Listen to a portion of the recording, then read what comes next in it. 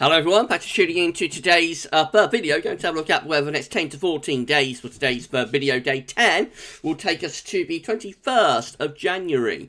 And we'll be able to extend out beyond that with GFS and ECM ensembles because they run around a couple of weeks. Have a look at CFS V2 at the end of the video for the next 4 weeks, which will get us well into February. So I shall get on that for you in a second. Just say the first video today was our 7 AM upload. Well, actually recorded at 6 AM. And also the EC 30-day look out for the UK and the rest of Europe as well. We do send out weeks 5 and 6 data with that also. Please like, share, subscribe on the videos. Thank you so much, everybody. For doing that, right, so century and temperature, humidity is currently stable at 6.2, which is 2.7 degrees above average, so it's stabilised. Of course, we had that very, very warm New Year's Day, and then since then it's generally been dropping away, so it's sort of stabilised in low 6s. It'll hover around there for the next day or so, and then through the middle and second half this week, it will start to drop again down into the 5s. The reason that's going to happen is that high pressure is going to set up over, well, it's setting up today really, and it will bring some cold nights. So this is the temperature forecast from UKV. So we've got a relatively mild weather outlook. We've got a relatively mild day today for the south, but it's a little bit cooler in the north. And that cooler air will be edging southwards. We see that tonight we're going to get our first frost across much of England and Wales, with temperatures going just a little bit below. It's not going to be too cold side, but it will be a little bit frosty across much of England, Wales, Scotland, going milder, you'll notice. And then into tomorrow, temperatures about average, but another widespread frost will develop tomorrow night across many parts of England and Wales. That one a little bit harsher, especially for more southern areas. And then another even colder night on Thursday night, with again a very substantial frost. Temperatures going, down to -3, -4, -5 there. But in rural areas, you can expect temperatures to be colder than that. Actually, notice Scotland remains frost-free. And then on Friday night, there will be another widespread and pretty harsh and harsh frost, and again, temperature down to -4 on the forecast, but in rural areas likely to be colder than that, possibly down to -6 or -7, I would have thought, through some parts of England and Wales. So with those frosty nights comes run of several frosty nights, that brings the CT down even further, and that will see it falling into the 5s, over the next few days quite nicely. Not quite so cold on Saturday night into Sunday. Frost a little bit more patchy of that then, but even so, quite a chilly night to come. So we can expect this to fall, stable at the moment. We expect this to fall through the middle and second half week into weekend, down into the 5s, possibly even into the 4s. We'll have to see how cold these nights get. But we continue to unravel that very, very warm New Year's Day that we had. Right, these are GFS upper air temperature and precipitation ensembles next couple of weeks. So looking at Leeds today, recognize 30-year upper air temperature average for Leeds. We're close to average at the moment, a little bit above, going to go, see a fall over the next few hours. Then we go quite mild with the upper air temperature, but remember, that's not going to be realised on the surface, not for England and Wales anyway, where we'll have those widespread frosts, so a proper inversion going on where it's mild a lot but cold on the surface, and then after that just quite close to average really as we go through the second half of January. Now that's the midnight set, however, that's the midnight GFS set, but just have a very quick look at the 6Z, see what's happened on the very latest GFS run, and there it is, quite a significant swing to cold there from the GFS 6Z. I don't know whether this will be sustained for the 12Z set, but quite clearly most GFS ensemble members are, a majority of them anyway, are going, for quite a potent cold snap down to -10 at 850 HPA around the 17th, 18th of January. All of a sudden, the GFS ensembles have shifted towards like a northerly outbreak as we go into just beyond middle part of the month. Doesn't last all that long, then there's a recovery back close to average, although the operational GFS run, which is the thick green line 6Z operational run, that stays quite cold throughout, and it has got the GFS control run with it as well. So I think the GFS ensembles from a 6Z set has shifted quite dramatically towards cold. Whether that will be sustained for the 12Z set, we shall see. It remains to be seen, doesn't it? But yeah, dramatic developments there from the midnight GFS ensembles to the 6Z. GFS ensembles. Precipitation-wise, loads of dry weather to come, and even into the second half of January, where it does get a little bit more unsettled. Even then, you know, there's plenty of precipitation spikes, or there's not that many precipitation spikes, I should say, really. So a relatively dry sort of week or two, certainly a week to 10 days to come. In terms of sea level pressure, so that's going to be very high over the next few days, at around 1,040 millibars, and then staying pretty high, really, so around 1,020 to 1,030 millibars. In terms of 2-meter temperatures, we look like that. So, you know, it's not overly mild over the next few days. Quite cool, actually. A bit of a cool down. Certainly, chance of some frosty nights. And then, particularly this period here, around like the 17th to the 19th or 20th of January, that's when we can get quite a potent cold snap, where the temperatures lift up and go back, you know, closer to average. As far as snow row is concerned, so not that much showing up, really, although there are some snow spikes. Full level of them around there. Again, that's with the cold northerly snap from the 17th, 19th January. And then again, perhaps a little bit more towards the end of the month, but that is very, very long way out and extended range. Temperature anomalies on the 11th to 19th January are near to a little bit above average. That's based on the midnight GFS run, though. If that was based on the 6th, then I suspect that would look quite a bit colder now. You're able to follow this. It is a little bit complicated. The precipitation anomalies from the 11th to the 19th January, they are substantially drier than normal. Latest wind from map from Earth, NorthSchool.net shows high pressure is building in, and we're sending the west-southwesterlies away to our north and west as high pressure takes over.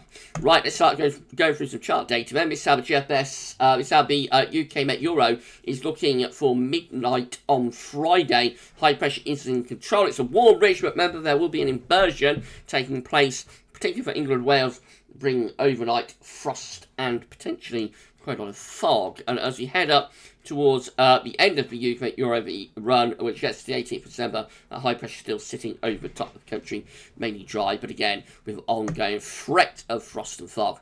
This is how Icon is looking again. High pressure ruling the roost over the next few days, bringing frost and fog, positioning out to our west a little bit over the weekend. That brings some slightly milder air in over top and probably quite a lot of cloud as well. And then back in comes that high pressure through the early part of next week, probably bring the return of overnight frost, especially to more southern and western areas.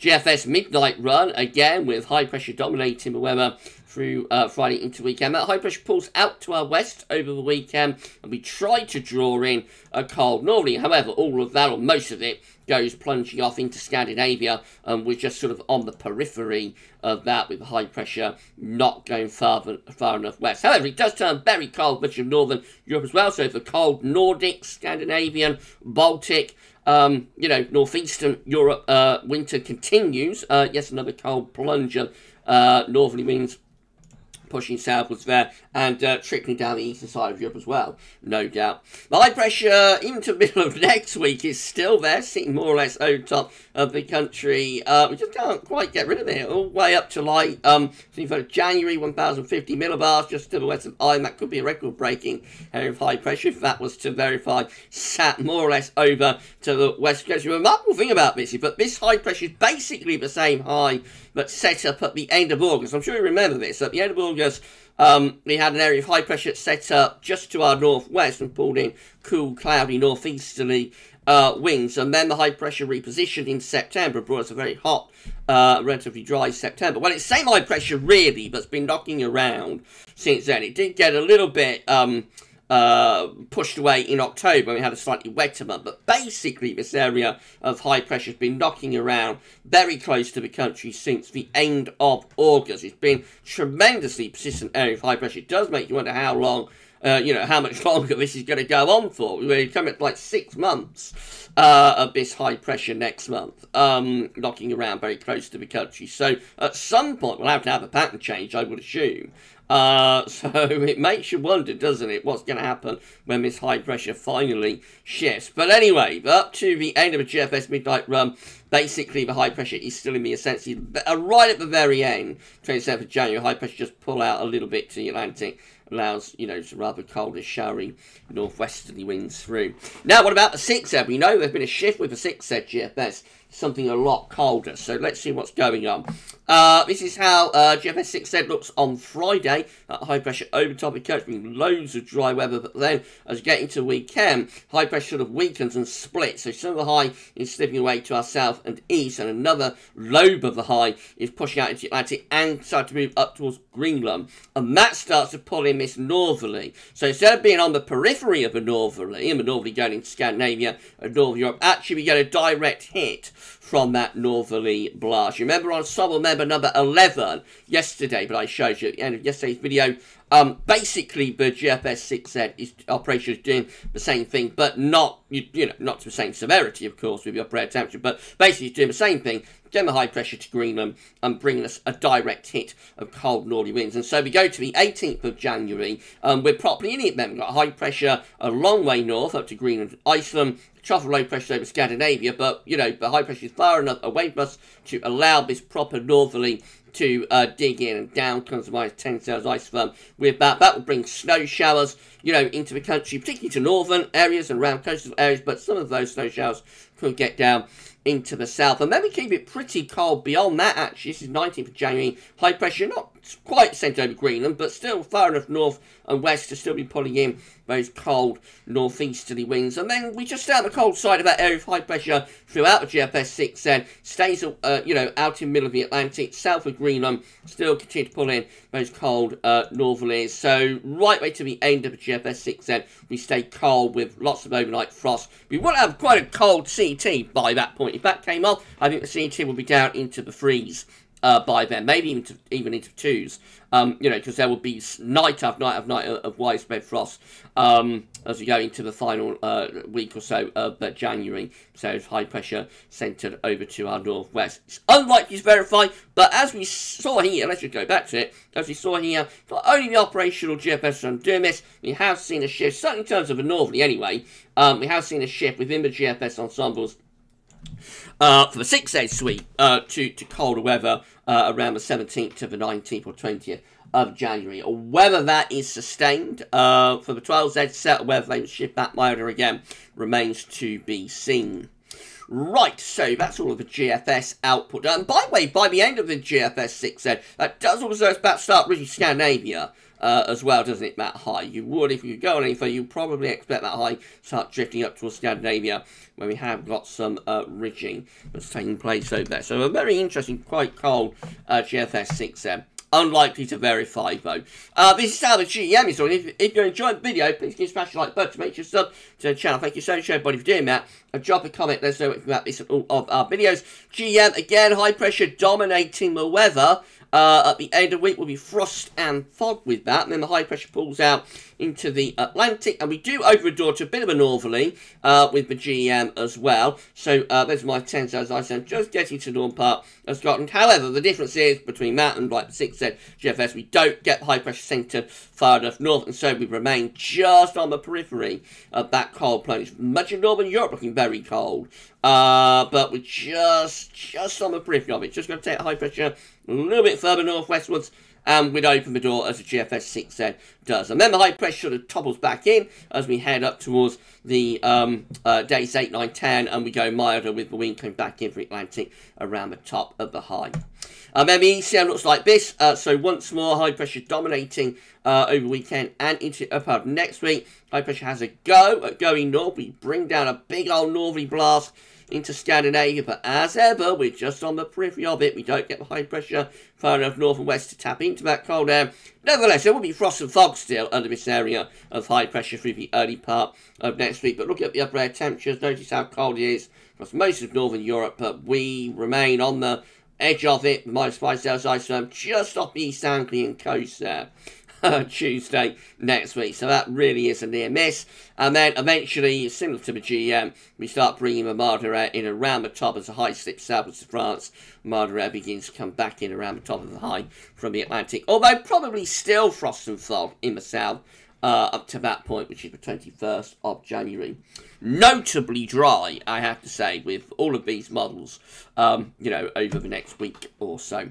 So the precipitation forecast based on that ECM run from meteo.com doesn't show all that much, as high pressure will be in control throughout. More or less, a little bit of patchy rain coming and going, but not really much to focus on. These are the options on the table within the ECM ensemble today for day 10, which gets us to the 21st of January from the Icelandic Met Office. 16 members of the ECM ensembles have high pressure over and just slightly to the west of the country. So we are so close to pulling in cold air from the north, but just on the edges of it. That includes the control and the operational run. 14 with high pressure over country again. Something a little bit milder coming in around the top of the high. 13, take the high pressure out to the west and pull in more of a north or northeasterly. Then 8 again with the high pressure away to our west and northwest, and around that we bring in those winds from a north or northeasterly direction. There are the two cold options, the 13 there and the 8 there, but the majority option, 16 and the 14, that's the milder option at day 10. Of course, the ECM ensembles might follow the GFS ensembles and shift later on. We'll have to see. In 2 weeks' time, these are the options that we've got will get us to the 26th of January. 22 members of the ECM ensemble still anticyclonic, high pressure over top of the country. Not overly cold, but certainly frost and fog will continue with that. 16 with high pressure just to our west, again reaching into the country, not overly cold, but there could be some frost and fog. And then 13 doing something different, bringing low pressure in off the Atlantic and bringing this flat westerly wind through across the country. That would be unsettled, but relatively mild, wet, windy. GFS reaches finally meets the 500 millibar heights, breaking down to week periods. The first week period takes from the 11th to the 17th of January. The coming week has high pressure dominating over the top of the country, just to our west, so mainly dry, and plenty of frost and fog for the south anyway. Week 2 is the 18th, 24th of January. High pressure pulls out a little bit further to our west, but still basically keeping things dry and not overly cold. But again, there would be frost and fog possibilities. Week 3 is the 25th of January to the 31st. Low pressure in from the North Atlantic, a little bit of a northwest-southeast alignment to wind flow and jet stream as high pressure pulls out into the Atlantic. So that could be a little bit more unsettled and perhaps slightly cooler. And then week 4 looks pretty mild and unsettled. This is the 1st to the 7th of February. First week of February, first week of the last week of the first week of the final month of Big Joshua Winter, I should say. Looks like that, with low pressure to the north, high pressure to the south, winds in from the west, pretty mild, probably quite unsettled though up in the north. If you enjoyed the video, please do smash the like button, make sure you sub to the channel, thank you so much for doing that, and drop a comment let us know about this and all of our videos. If you do give us a sub, you'll be able to see future weather content, and don't forget to tell your friends and family to subscribe as well. Thank you so much for doing that. So yeah, I think the thing we've got to focus on is that Northerly. There has been quite a shift within the GFS ensembles, so it's possible that that Northerly has suddenly, within the 6Z ensemble GFS ensembles, you know, the Northerly has become a little bit more possible. But again, I'm going to wait to see whether this continues with 12s there. I think it might just be a one-off shift, and then they'll shift back to milder again. Most of the other model output from this morning, as we've established, has us on the periphery of that Northerly and takes the Northerly into Scandinavia. So the 6Z operational run, if it's just the operational run, then I'll pretty much write it off. But as the ensembles as well, as the operation run have shifted, I've got to, you know, just wait and see what the 12th day does. But in any case, that's where the focus is, I think, for next week. How much of that Northerly is going to get into the west of Europe, and then, you know, what happens after that remains to be seen. Right, if you enjoyed the video, then smash that like button. Thank you so much, everybody, for doing that. Tomorrow, we're going to have the 6 AM upload, USA forecast. Of course, there'll be another 10 to 14 day as well, so we'll keep you updated. But for this video, that's all for now, and thanks for watching.